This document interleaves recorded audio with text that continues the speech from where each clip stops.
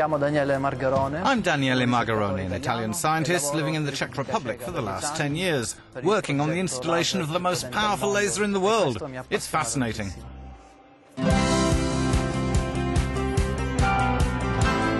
Welcome to Eli Beamlines, the European Laser Research Facility, where a top international team is driving a groundbreaking project.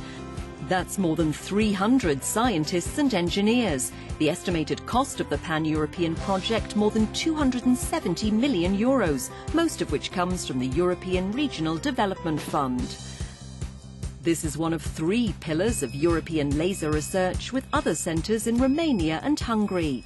We are building here 2 lasers, so the peak power of the 2 lasers we are assembling here is 1 petawatt and 10 petawatts. These are the values which are currently the highest ever obtained by laser technology.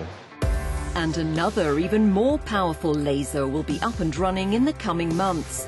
For now, this cutting-edge facility in the Czech Republic is not fully open to the media. We couldn't film all of it, but eventually researchers, academics and private firms will be able to make the most of it almost free of charge. We're developing an innovative technique to accelerate ions and make them compact and, in theory, more economical than the current acceleration techniques. One potentially interesting use is a medical application in treating tumours that we hope to see in 10 or 20 years' time.